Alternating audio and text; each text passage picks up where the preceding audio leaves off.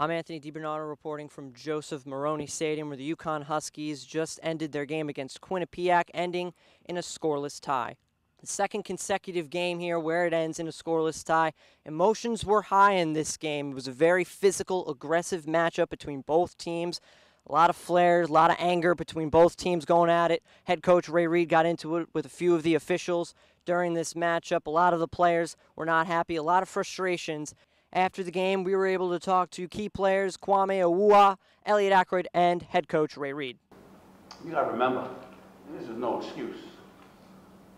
You got two juniors playing, and this is the team right now. We have two juniors playing, and probably tonight, I think maybe 4 guys, maybe 5 guys that started last year. It's going to take a little bit of time.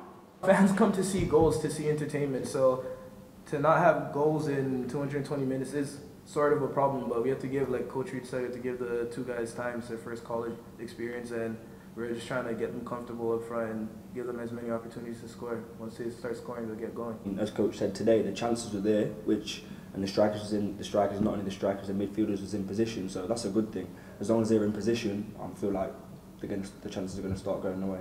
While the UConn Huskies have not scored a goal in 220 minutes of season play this season, they have also not given up a goal in 220 minutes this season and 680 minutes total dating back to last season. The Huskies hope to end that scoreless streak this Friday against Dartmouth. Reporting from Maroney Stadium, I'm Anthony DiBernardo, and this is UC Sports.